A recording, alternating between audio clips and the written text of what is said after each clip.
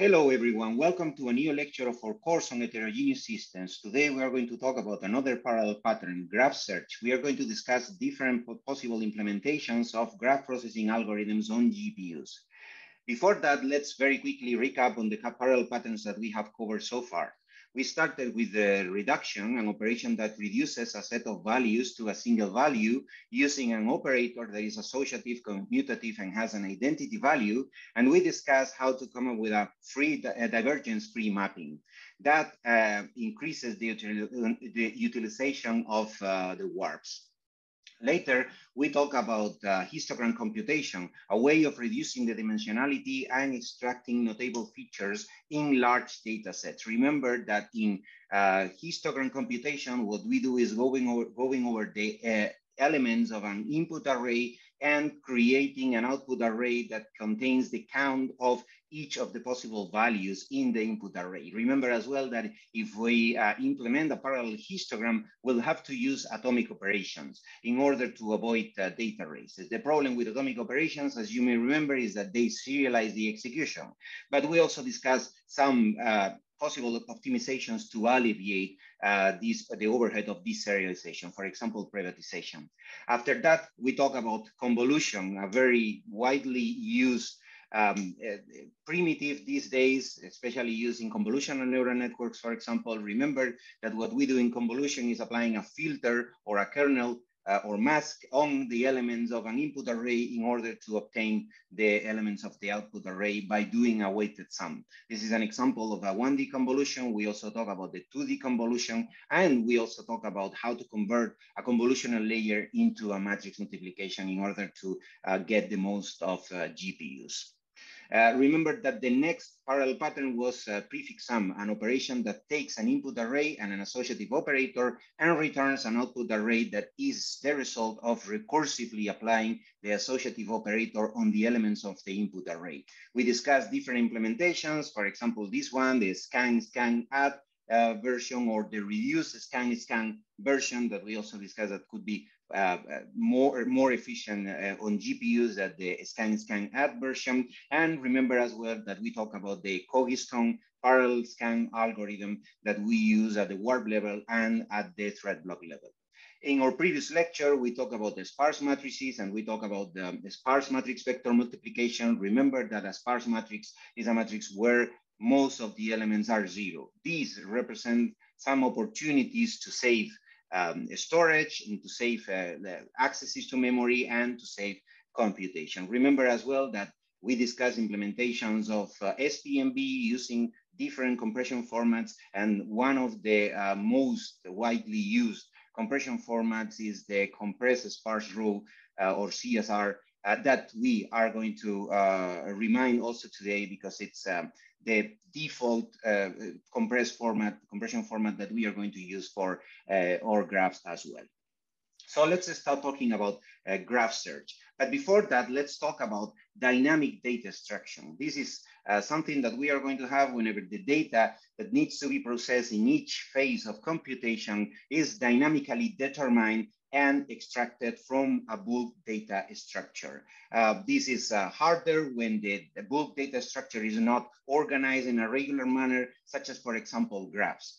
Graph algorithms are popular examples that perform dynamic data extraction, and they are used in many different fields. For example, we will talk today about electronic design automation. The algorithm that we are going to use at the example is the widely used breadth first search, or BFS. Dynamic data extraction poses important challenges. First, because the input data needs to be organized for locality, coalescing, and contention avoidance as they are extracted during the execution. And also another important challenge is that the amount of work and level of parallelism often grow and shrink during execution. So we need to create our kernel with different strategies in order to adapt to the amount of data and the amount of work that needs to be done in each iteration. This is like a very good fit for something that we will cover in a later lecture, that is dynamic parallelism that exists in CUDA since the Kepler architecture. But today we are going to let's say, talk about the traditional approach. We will talk about the dynamic parallelism approach in a few lectures. Graphs and matrices, sparse matrices, are closely related. These on the left-hand side of the slide is, let's say, the logical representation of a graph where you can identify different nodes or vertices and also the edges that connect these nodes to other nodes. Let's say that the way that we are going to use to represent this graph in memory is through the use of what we call the adjacency matrix. Observe that in the adjacency matrix, we are going to have one element different from zero in the corresponding position that represents the edge that goes from one source node to one destination node. For example, here we have an edge that goes from vertex 0 to vertex 1, and that's why we have 1 in this position of the adjacency matrix. And same for the edge 0 to 2. That's why we have 1 in this position of the adjacency matrix. One thing that you have observed here, we have to observe here is that this graph that we are using as an example has directional edges or unidirectional edges. That means that it's only possible to go from vertex 0 to vertex 1. We could have as well bidirectional edges, meaning that we could also go from node 1 to node 0, but indeed, in that case, we would also have 1 in this cell of the adjacency matrix, because the source would be 1 and the destination would be node 0. So this is the adjacency matrix. Another important consideration here is that observe that all non-zero elements are equal to 1, and that's why these are not weighted edges. We can find graphs where these edges have a certain weight and this weight is different for different edges. In that case, we would have those values in the adjacency matrix. Sparse matrices are widespread today, and remember that this is a slide that we showed in the previous lecture. They are widespread today because they are used in many graph processing applications, such as, for example, these graph analytics applications or graph neural networks. Remember as well that we talk about the compressed sparse row compression format or representation in order to store sparse matrices in an efficient manner. What we did was getting rid of the 0 elements in the original matrix and just keeping pointers to the rows, to the start of the rows, such that we only need to store the column indices of the non-zero elements and the non-zero elements themselves. So that's how we are going to also store in memory the compressed representation of our example graph. So we need to have an array of row pointers that we are going to call the source array, because it represents each of the individual vertices. This element here represents vertex 0, vertex 1, vertex 2, vertex 3, and so on. And then we have an array of column indices that is the destination, so where the edges finish. So for example, for node 0, we have edges to node 1 and node 2. So from node 0, we go to edge 1 and node 2. And for node 2, we can go to edges, we can go to other vertices 5, 6, and 7. And that's also what we can see here. So for example, node 2 would be here. So it's 5, 6, and 7, as you can see. And then we also have the non-zero elements, or the data array, that in this case, because in this graph, we don't have weighted edges, all elements of the array of non-zero elements are equal to 1. So in principle, we can, for this particular example, we can get rid of this whole array because all elements are equal to 1. But let's start talking about breadth first search, or BFS. It's an algorithm that is used to determine the minimum number of hops that is required to go from a source node to a destination node, or all destinations. This is, for example, the desirable outcome when we take node 0 as the source node. Observe that for each of the different vertices in the graph other than vertex 0, we mark them with the distance that we have to the source vertex, in this case, vertex 0. So vertex 1 is at distance 1, vertex 3 is at distance 2, or vertex 8 is at distance 3. So let's see how we come up with this desirable outcome. One thing that we will have to do is performing this search in multiple iterations. We start with the source node, and then we are going to identify what are the destination vertices that we can reach with 1 hop, 2 hops, 3 hops, etc. In the beginning, in the initial condition, we have the distance is -1 or is infinity, whatever you prefer, to each of the destination vertices. So we start from this initial condition, and in the first iteration, with 1 hop, we obtain the first frontier, that are those nodes that are reachable with a single hop. And in this case, are the closest neighbors, or the neighbors of node 0, that are node 1 and node 2. So these 2 nodes represent the first frontier of the breadth first search algorithm, of the first iteration. In the second iteration, we obtain the second frontier. We go to the neighbors of the vertices that belong to the first frontier, that is nodes 1 and 2, and we keep track of the neighbors of these 2, which are node 3 and 4 are neighbors of vertex 1, and 5, 6, and 7 are neighbors of vertex 2. So this creates our second frontier. In the third frontier, we visit the neighbors of this green frontier, of the second frontier, and in this case, we only have in the output frontier, and the third frontier, we only have this node 8. But this is our desirable outcome. If we had a much larger graph, we would repeat the same way of operating, the same iterations over time.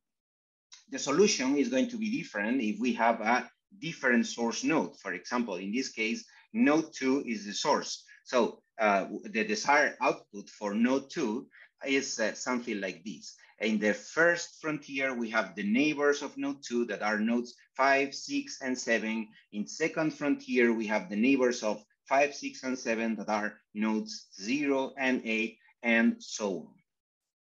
And now let's see how we have to go through the data structures, the compressed sparse array representation of the graph that we have in memory every time that we process one frontier. In this particular example, we are taking the second frontier for node 2 that we have seen in this slide. So this is our current frontier with nodes 0 and 8. What we have to do first is go into the source array in order to see what are the let's say limits of the neighbors of each of the nodes of these source nodes in the array of destinations. So for node 0, we have to go until element 2 of the destination array. For node 8, we would start in element 15, and we will also finish in element 15. What that means is that node 8 doesn't have any neighbors, and that's what we actually can see here in the graph. But for node 0, we have to visit these 2 neighbors. The neighbors of node 0 are nodes 1 and 2. Nodes 1 and 2, as you can see in the graph. And after that, we have to go to a new array, that is the label array, that actually contains what's the distance from the source node to the specific destination node. In this case, destination 1 in principle has not been visited yet. Destination 2 is node 0, and destination 2 is actually the own source, node 2. So it has already been visited and it's at distance 0. So what we do here is replacing in the label array the corresponding label or corresponding distance, in this case for the destination node 1, with the actual distance that we can calculate from the previous frontier. In this case, it's node 1 is at distance 3 of node 2. So this is more or less how BFS works. And BFS, as I said in the beginning, is widely used in many different applications. For example, in computer-aided design for maze routing, for example, if you have something like these PCB design where there are already some wires that have been some wires that have already been printed, and they represent a blockage. So if we want to connect two net terminals like these red dots, what we want to find is the fastest way from going from one net terminal to the other net terminal. And one way of doing so is by characterizing what's the distance, obtaining what's the distance from one node to all other nodes in the system, in the graph, including this one. And this way we can find the closest or the shortest connection between these two net terminals.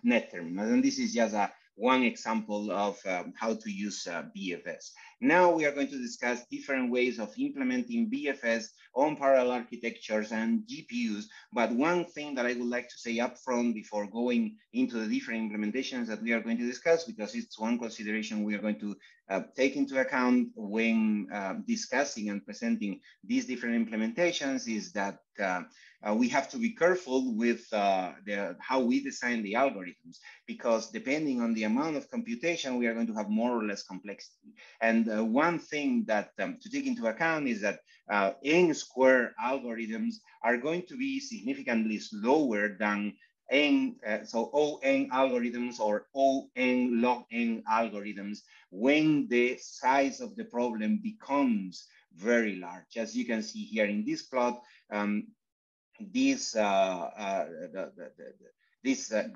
black line represents a function that is has a complexity of n squared, while the dash line represents n log n, an n log n problem, right? And we can see how the running time of the n squared problem is actually smaller than that of the n log n algorithm. But at some point, as the problem increases, we see that it's exactly the other way around. So that's an important consideration to take into account when designing algorithms and when analyzing the efficiency of these algorithms. But let's start with the algorithms. The first one is what we call the node-oriented parallelization. In this case, what we are going to do, imagine that this is the sparse representation of the graph. Actually, this would be like the row pointers array that represents the source nodes. What we are going to do is each thread is dedicate one thread to each node. And what we do is for so all nodes are going to be visited in all iterations. And in each iteration, every thread examines if the neighbor nodes of the assigned node are going to be in the frontier of the next phase. So, for example, if this is the current frontier, 5, 6, and 7, and we assign one thread to each of these nodes, we will have to see what are these nodes are actually frontier right now and mark their neighbors as the nodes in the next frontier. The problem with this is that we are assigning threads to all these source nodes, and this makes us let's say visit or inspect some nodes that are not really in the current frontier. So the problem with this implementation is that the complexity is OVL plus E, because we visit all nodes and all potential edges, on potentially all edges in all levels of the, so actually, sorry, it's, we visit all vertices in all levels, in all iterations, plus E, that is the number of edges that are the actual neighbors that we are visiting in each iteration. And this complexity is going to be significantly higher than the desirable complexity of O, B plus E. Yeah, because we have to visit all neighbors in all iterations. So especially for large graphs, the performance is not going to be great, and maybe even slower than the sequential version, especially for sparsely connected graphs when we don't have too many edges. Another possible implementation is what we call the matrix-based parallelization. In this case, the propagation, so the next frontier is obtained by doing a matrix vector multiplication. In reality, like a sparse matrix vector multiplication, this is something that we covered in the previous lecture. For sparsely connected graphs, something to take into account is that the connectivity matrix will be a sparse matrix. As I said, we will use in this case a sparse matrix vector multiplication. And in this particular example, the matrix is like transpose. So instead of multiplying row times the vector, here we do the column times vector, column times vector, column times vector. And this way we obtain this output vector that represents the output frontier. So observe that in the input frontier, this is the node to visit, while in the output frontier, this will be the node to visit. So it's the node U. Problem here is that the complexity is also n squared, because it's V plus E times L. That is also going to be bad for very large graphs. But this type of matrix-based parallelization is actually being used in some contexts, and that's in context, and this is what we call the linear algebraic formulation. We're going to see very quickly an example of this linear algebraic formulation. Here you have the logical representation of the graph that we're going to use in the example, and this is the adjacency matrix. So observe that this adjacency matrix doesn't have all elements equal to 1, but here the elements have, might be different from 1 depending on what's the actual weight of the corresponding edge.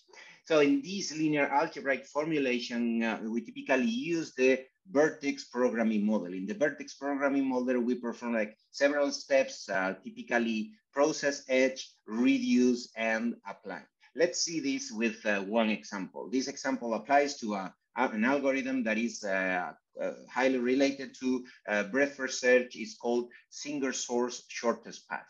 And as I said before, we are going to have 3 steps. In this particular example, we also have another step that is send message. This send message is, let's say, merged with the apply step in the algorithm that you can find in the previous slide. And the other 2 steps are process message and reduce. Let's see how we apply them. In reality, it's like a generalized sparse matrix vector multiplication. However, in single source shortest path, we replace the multiplication and addition with another so-called semi-ring that is addition and minimum. So this is the original state of our algorithm. This is the initial frontier, because we are calculating the shortest paths from a particular source, in this case, node A, to all other vertices or nodes of the graph. So this is our initial frontier that only contains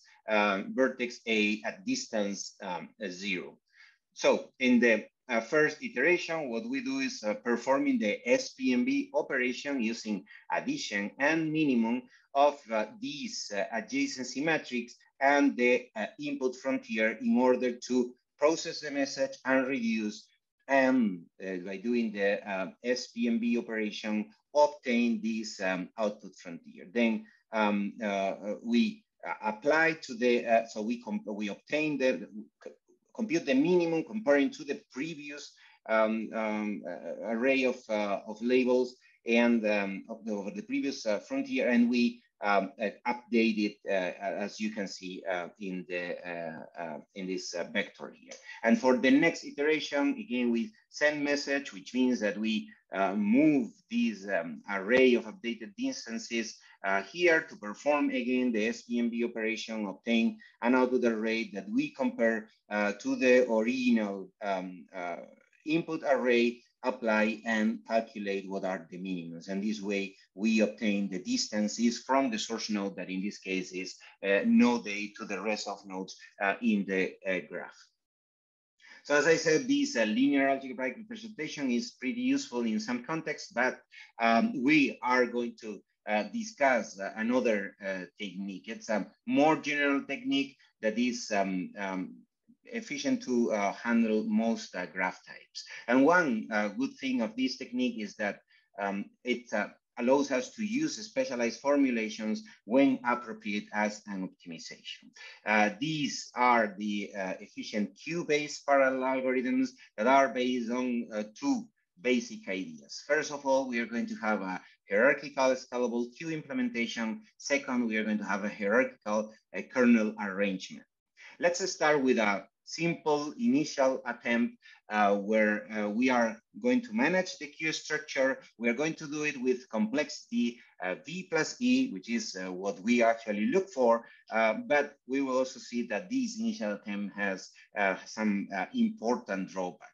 So let's assume that our current frontier is the nodes 5, 6, and 7. So we queue them in parallel. We have them in a queue that represents the frontier. And in this case, each node of the frontier is assigned to one thread. So these 3 threads can perform a parallel the queue, go to the frontier, get one frontier node, each of them, and then go to update.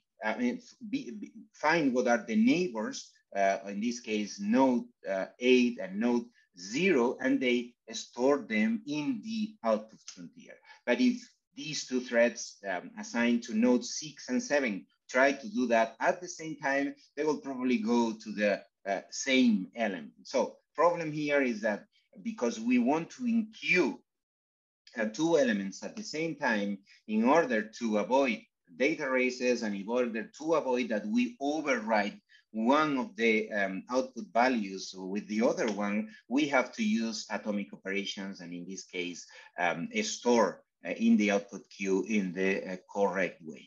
The problem is that we are using atomic operations, and that's something that we know well from previous lectures. Atomic operations have a big problem with serialization, especially if we have, in this particular case, many nodes in the input frontier, and we have many threads working in parallel on these on these frontier nodes. We'll have many of them colliding, conflicting when using the atomic operations to update the output frontier. So it's something that we want to avoid, or at least alleviate what's its overhead. One way of avoiding the use of atomic operations is to use these parallel insert compact queues, where first of all, we are going to store the let's say output nodes, the nodes of the output frontier in the frontier in a let's say a sparse manner, because we pre-assign some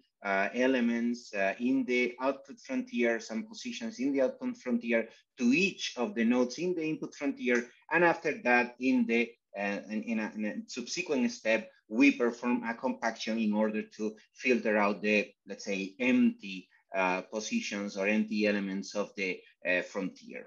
So the problem with this is that the performance is not going to be great when we have like light node problems, meaning that we have to reserve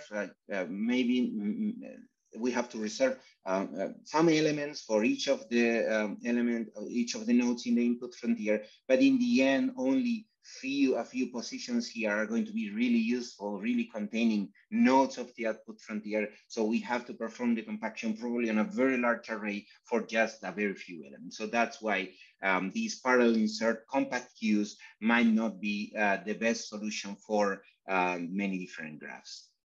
So we go back to the idea of using atomic operations, but we are going to try to optimize their use. And to do so, we know already one technique, that is privatization, essentially consisting of creating some local results that are later merged in global results. In this particular case, in the particular case of the this queue structure that we are handling and the graph processing, we are going to use hierarchical queues. We will have local queues and global queues. Remember that privatization is a technique that we have discussed in a previous lecture when we talked about histogram calculation. Today, we are going to use it in a different context for graph processing. So let's take a look at what are the basic ideas here. Each thread processes one or more frontier nodes and inserts new frontier nodes into its private queues, into the local queues, and then they will have to find, threads will have to find their location in the global queue for their own frontier nodes, output frontier nodes. So for example, in this example in this slide, we have that in the first local queue, we have 3 elements. In the second local queue, we have another 3 elements, frontier nodes.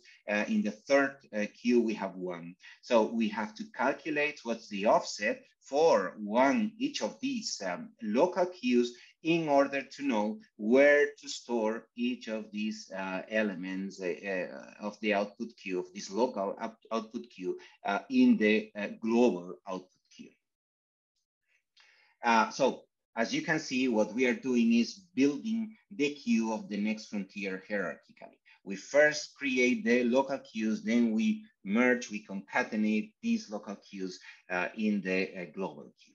So we have a 2-level hierarchy. We have blocks. So in the context of the GPU, what we are going to have is block queues or B queues, where all threads that are active in a particular block are going to insert their output frontier nodes, and that this block queue is going to reside in global memory that is fast and is accessible by all threads of the block. And then we have a global queue. So after we have created the block queues, we have to update the global queue by inserting the block queue in the corresponding position.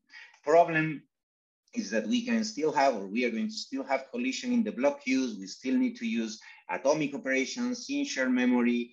Good thing is that we are applying privatization, so we are reducing the overhead of using the atomic operations. It's true that there might be scenarios where there is some contention in the access to the atomic variables, but it's for sure a way of alleviating the bigger cost of creating just one single queue in global memory. So this hierarchical queue management has an advantage and a limitation. This technique can be applied to any inherently sequential data structure as long as the exact global ordering between queue contents is not required. Observe that here, in order to so when we have the threads of each thread block storing elements in the B queue, in the block queue, they have to update the global variable that tells them where to store the next, let's say, output frontier node in this local queue. The order in which these atomic operations are executed is not guaranteed. So that's why this kind of solution requires problem that can tolerate that there is no global ordering. And B queues are limited by the capacity of the shared memory as well. Remember that the size of the shared memory in each streaming multiprocessor or GPU core is relatively small, so that's clearly a limitation for the size of the B queue. One thing that we could do is if we have some knowledge about what's the upper limit of the degree, we know what's the maximum number of neighbors that each node in the vertex has, we can adjust the number of threads per block accordingly to make a better use of the available shared memory, or we can have also an overflow mechanism to ensure robustness and avoid that the block queue overflows. So essentially what we will do here is keep control on how many elements we have in queue already, how many output nodes we have in queued already in the block queue. And when we are getting close to the maximum number, then we offload these elements, or we move these elements to the global queue, and then we clean the local queue, and then we can continue with the current iteration. And now let's discuss about the kernel arrangement. We need to create global barriers for sure, because we are going to have many threads in the GPU, many blocks in the GPU, each of the blocks working with their own block queue, but at some point they will have to synchronize in order to complete the global queue and start a new iteration. because the global queue is going to contain the frontier, the input frontier of the next iteration. So we need to create global barriers, and let's say default way of doing this on GPUs is by terminating a kernel and launching a new kernel. So in this particular example, if we have an initial kernel call where we visit the nodes in the input frontier, in the very beginning, the input frontier only contains node 2, next frontier contains nodes 5, 6, and 7 that are the neighbors of node 2, but before going to the next iteration where these nodes 5, 6, and 7 are in the input frontier, we have to synchronize in some way. If we have many nodes in the frontier, in the input frontier, and we have to use many threads, many thread blocks, we'll have to terminate the kernel and start a new kernel. And we have to do this iteration after iteration. And this might be too much overhead for this problem, especially because in reality, there is not so much computation here, right? So it's mostly memory accesses to visit the nodes. There is some computation to calculate indices, where to access, to handle the CSR representation of the graph.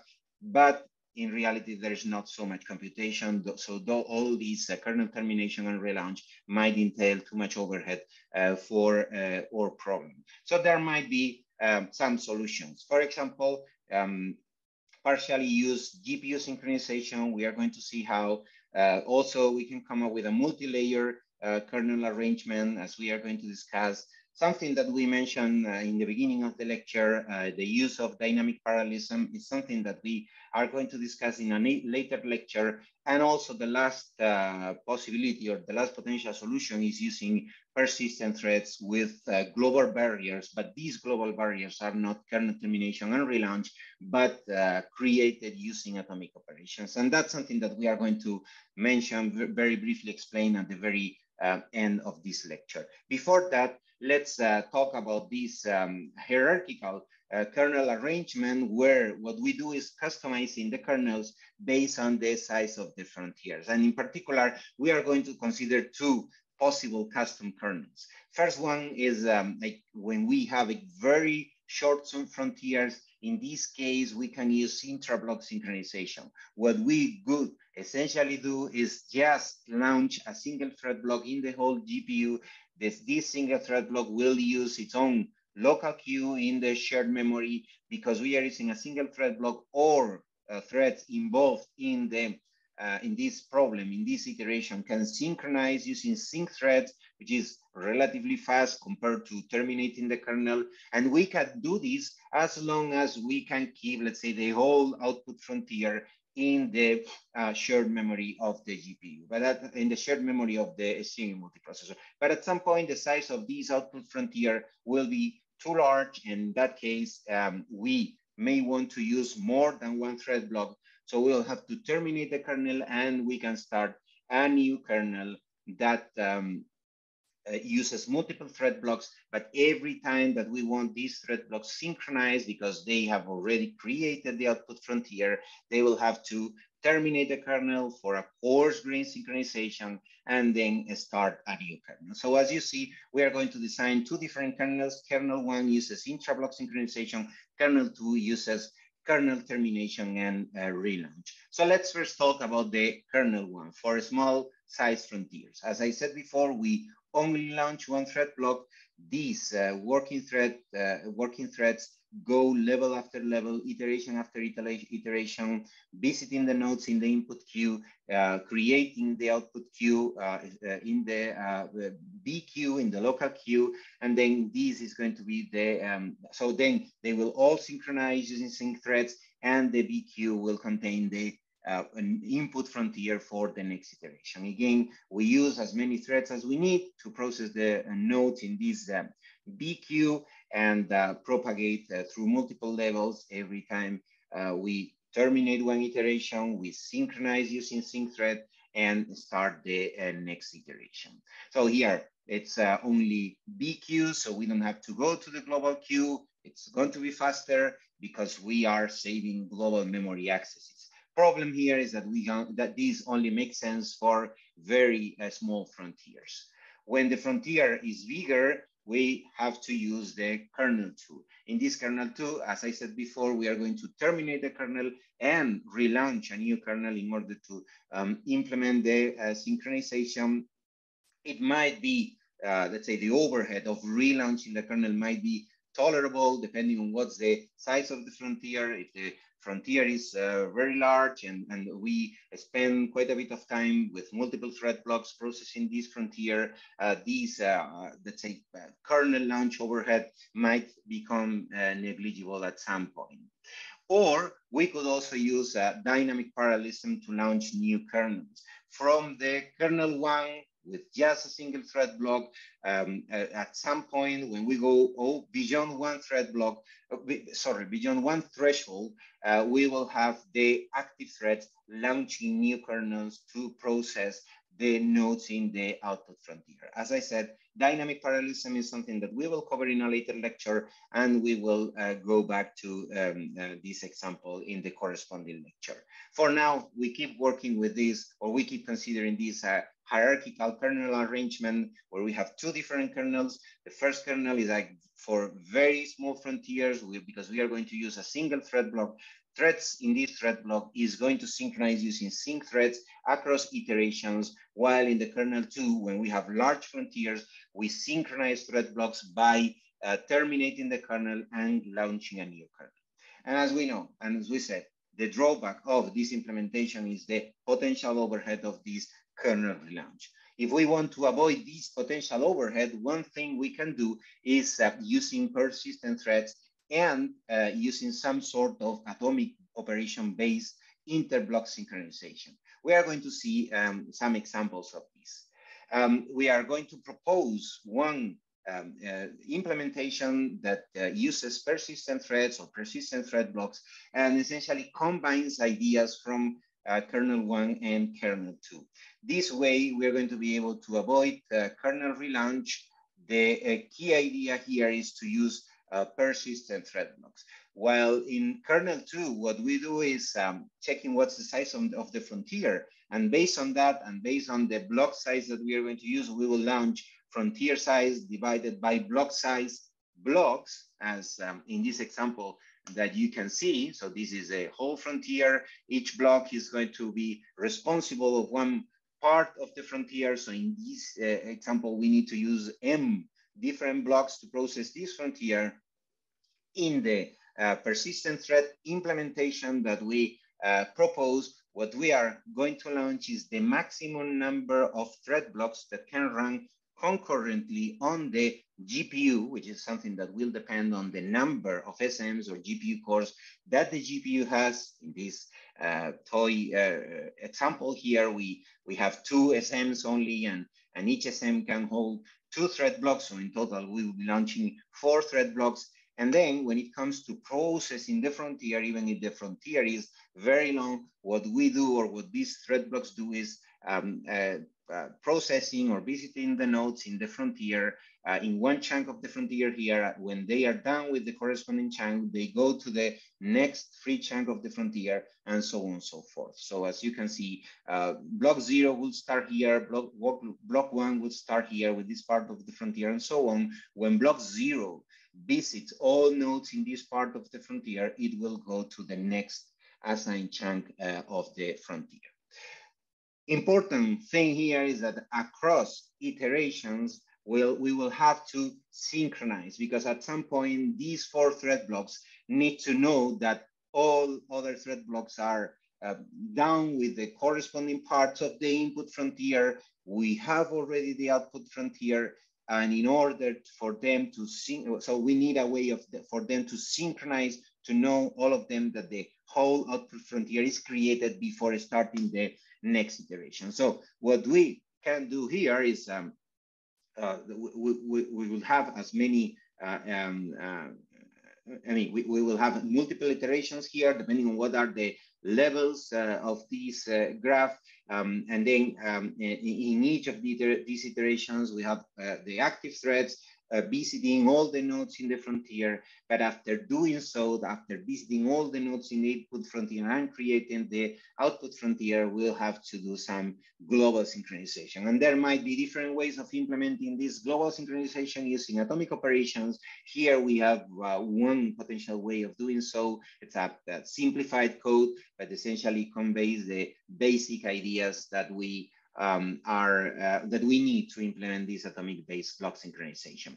So what we have is a variable called, in this particular example, pointer threads end. So when one thread block finishes one iteration, visiting all the assigned nodes of the input frontier and in queuing the nodes in the output frontier, one thread of each thread block was going to increment this atomic variable in order to mark that the corresponding thread block has finished the iteration. And then we are going to have a, let's say, global thread leader that is called GTID equals 0.